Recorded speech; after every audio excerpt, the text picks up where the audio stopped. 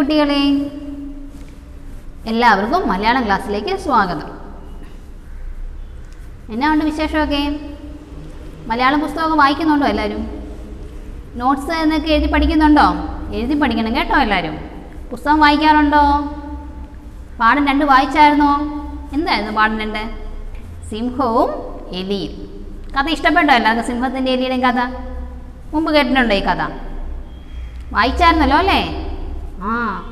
വായിച്ചാലും വളരും, വായിച്ചില്ലേലും വളരും.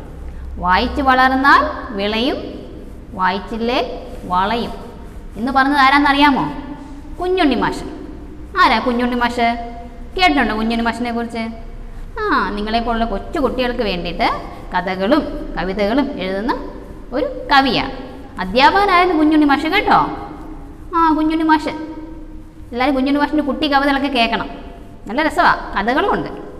നമുക്ക് വേറൊരു കഥ പഠിക്കാം. പാഠം 3 മലയാളം പുസ്തകം എടുത്തേ എല്ലാവരും. പാഠം 3 തൊപ്പിക്കാരുടെ കഥ. തൊപ്പി ഉണ്ടോ എല്ലാവർക്കും? തൊപ്പി വെക്കാൻ തലയിൽ തൊപ്പി. നോക്കിക്കേ, പാഠം 3 എടുത്തിട്ട് പുസ്തകത്തിൽ നോക്കിയ പടം കണ്ടോ? തൊപ്പിക്കാരുടെ കഥ. കുറേ കുരങ്ങന്മാരുടെ തല തൊപ്പി ഇരിപ്പുണ്ടല്ലേ. കുരങ്ങന്മാരൊക്കെ എവിടെയാണ്? മരത്തേലിരിക്കുക. ഒരാൾ താഴെ നിന്ന് മേലോട്ട് നോക്കിക്കൊണ്ടിരിക്കുക, മരത്തിലോട്ട് നോക്കിക്കൊണ്ടിരിപ്പുണ്ട്, വിഷമിച്ച് നോക്കിക്കൊണ്ടിരിക്കുക. നമുക്ക് കഥ കേട്ടാലോ? മിസ് പകുതി കഥയെ പറയത്തുള്ളൂ, ശ്രദ്ധിച്ചിരുന്നു.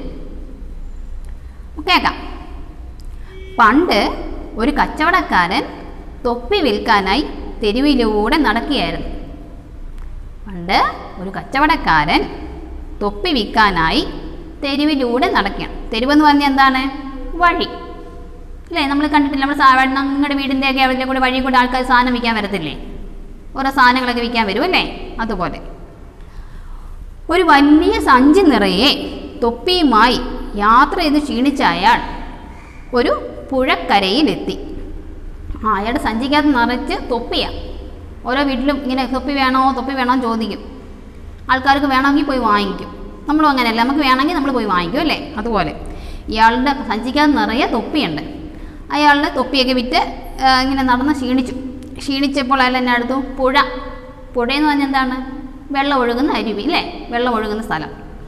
പുഴയുടെ കരയിലെത്തി. തെളിനീർ കണ്ടപ്പോൾ അയാൾക്ക് ആശ്വാസം തോന്നി. വെയിലത്ത് ഇങ്ങനെ തൊപ്പി വിൽക്കാൻ വേണ്ടി നടക്കും. അപ്പോൾ വെയിലൊക്കെ കൊണ്ട് അയാൾ ക്ഷീണിച്ചു. അപ്പോഴാണ് പുഴക്കരയിലെത്തിയത്. അപ്പോൾ അയാൾക്ക് നല്ല തെളിനീര്, നല്ല തെളിഞ്ഞ വെള്ളം, പുഴയെ കൂടി ഒഴുകുന്ന നല്ല തെളിഞ്ഞ വെള്ളമാണ്.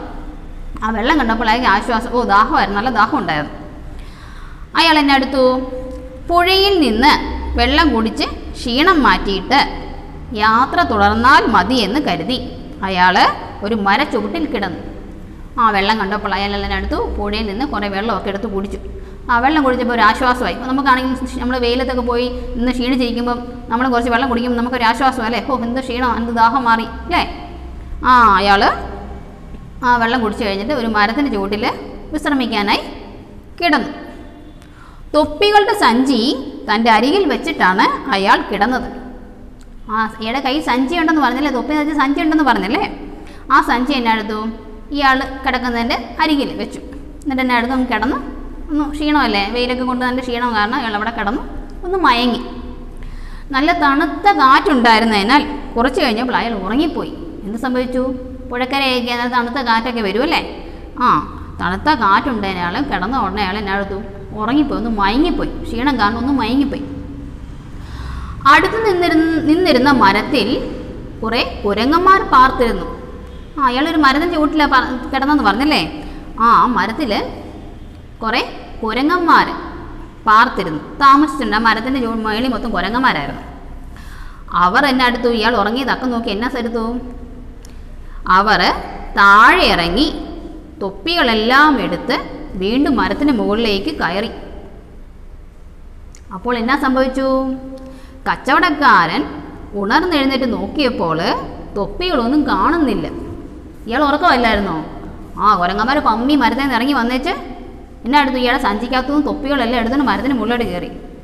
അവർ തൊപ്പിയെല്ലാം വെച്ച് മരത്തിന് മുകളിൽ ഇരിക്കുക. ഇയാൾ ഉറക്കം ഉണർന്നു. കുറച്ച് കഴിഞ്ഞപ്പോൾ ക്ഷീണം എല്ലാം മാറി ഇയാൾ ഉണർന്നു കഴിഞ്ഞ് നോക്കിയപ്പോൾ എന്നാ സംഭവിച്ചേ?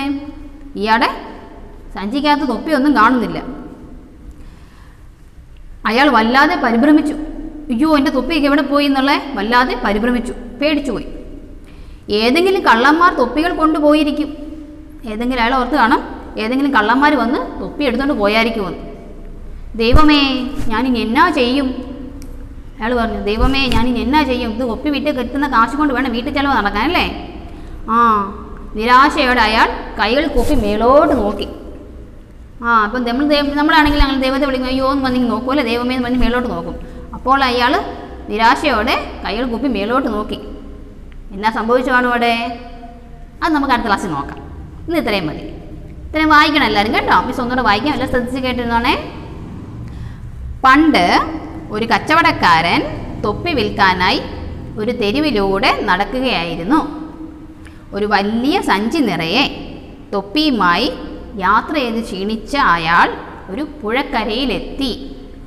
തെളിനീർ കണ്ടപ്പോൾ അയാൾക്ക് ആശ്വാസം തോന്നി. പുഴയിൽ നിന്ന് വെള്ളം കുടിച്ച് ക്ഷീണം മാറ്റിയിട്ട് യാത്ര തുടർന്നാൽ മതിയെന്ന് കരുതി അയാൾ ഒരു മരച്ചുവട്ടിൽ കിടന്നു. തൊപ്പികളുടെ സഞ്ചി തൻ്റെ അരികിൽ വെച്ചിട്ടാണ് അയാൾ കിടന്നത്. നല്ല തണുത്ത കാറ്റുണ്ടായിരുന്നതിനാൽ കുറച്ചു കഴിഞ്ഞപ്പോൾ അയാൾ ഉറങ്ങിപ്പോയി. അടുത്ത് നിന്നിരുന്ന മരത്തിൽ കുറേ കുരങ്ങന്മാർ പാർത്തിരുന്നു. അവർ താഴെ ഇറങ്ങി തൊപ്പികളെല്ലാം എടുത്ത് വീണ്ടും മരത്തിൻ്റെ മുകളിലേക്ക് കയറിപ്പോയി. കച്ചവടക്കാരൻ ഉണർന്നെഴുന്നേറ്റ് നോക്കിയപ്പോൾ തൊപ്പികളൊന്നും കാണുന്നില്ല. അയാൾ വല്ലാതെ പരിഭ്രമിച്ചു. ഏതെങ്കിലും കള്ളന്മാർ തൊപ്പികൾ കൊണ്ടുപോയിരിക്കും. ദൈവമേ, ഞാനിനി എന്നാ ചെയ്യും? നിരാശയോടെ അയാൾ കൈകൾ കൂപ്പി മേലോട്ട് നോക്കി. ബാക്കി നമുക്ക് അടുത്ത ക്ലാസ്സിൽ എന്നാ സംഭവിച്ചത് നമുക്ക് അടുത്ത ക്ലാസ്സിൽ കാണാം. അപ്പോൾ ഇത്ര എല്ലാവരും നന്നായിട്ട് വായിക്കണം കേട്ടോ. ശരി, നമുക്കിനി അടുത്ത ക്ലാസ്സിൽ കാണാവേ. Okay, bye bye.